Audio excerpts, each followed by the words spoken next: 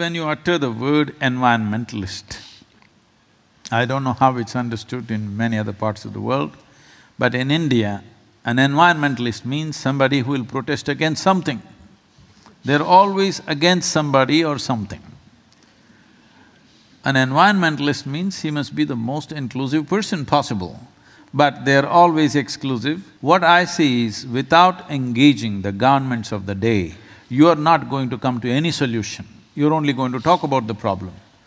And above all, in a country like India, where the population pressure on the land is so heavy, if you do not talk about people's well-being, you can as well forget about environmental movements of any kind.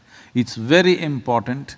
Environmental movement presents our concerns in a way that it's beneficial for the people, that they must understand by engaging with it, they will benefit in some way because they're just fighting for their survival.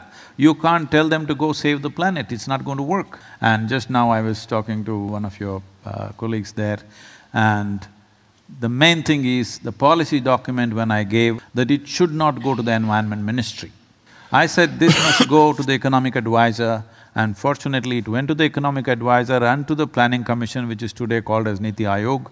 Niti Aayog has been appointed as the nodal agency to handle this policy, which is an extremely positive step. Because of this, that now 8 states have signed MOUs with us, totally amounting 2,000 million trees to be planted along the riversides. We have signed agreements with 8 different states.